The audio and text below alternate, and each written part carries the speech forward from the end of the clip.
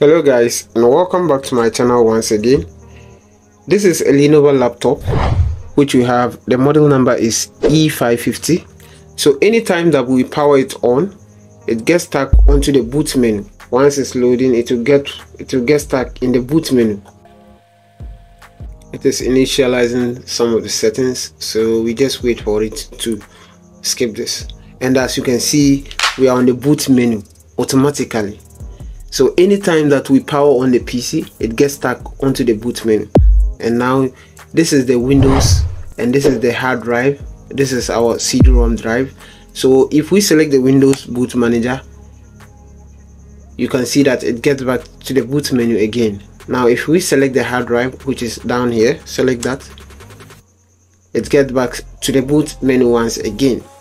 So to solve this issue, it is very easy and simple.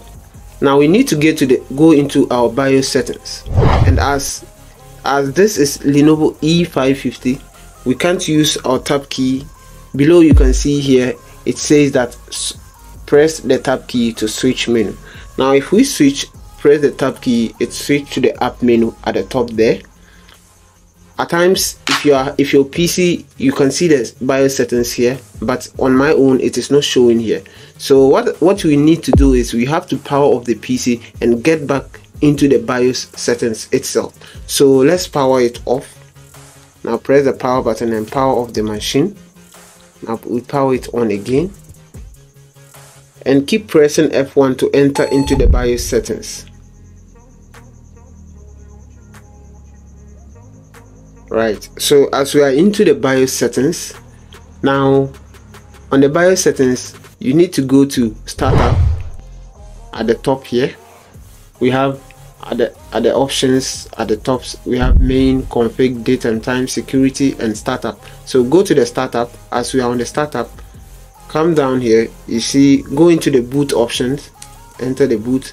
You can see we still have the same Windows boot manager, and this is our hard drive which we have here. So now go back and then move down to the UEFI or legacy boot. So as you can see, it is only on legacy. So let's press enter. So let's select both. So if it is UEFI or legacy, it will boot. So let's select both, and here you can select either of them to be first, but as a default settings, UEFI is first. Now so once you are done with this, press escape once again, and then at the top there, go to the security option. On the security option, come down to the secure boot. If it is disabled, you have to enable the secure boot once again. So enter it and then enable the secure boot. Yes, so secure boot is enabled. Now press escape and go back. Now let's go to the restart tab at the top there. You can see we have exit saving changes, so use that, press enter. Yes, we exit saving changes. So now that our settings are being done, let's see if the PC boots.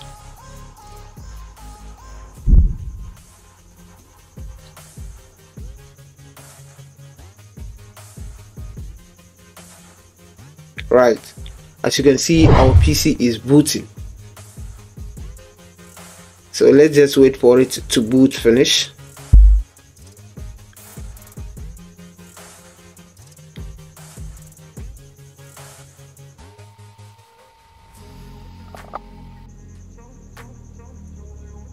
Right, our PC has booted successfully.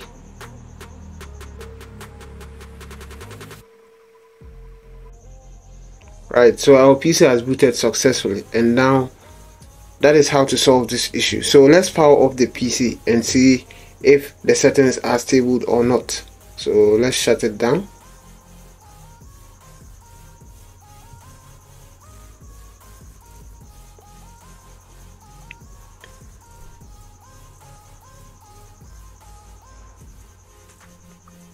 Right, so power on again. Let's wait for it to go off. As you can see, it is still on.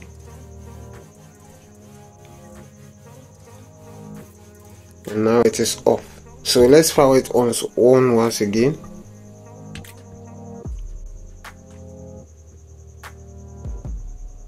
Right, and now it is booting automatically.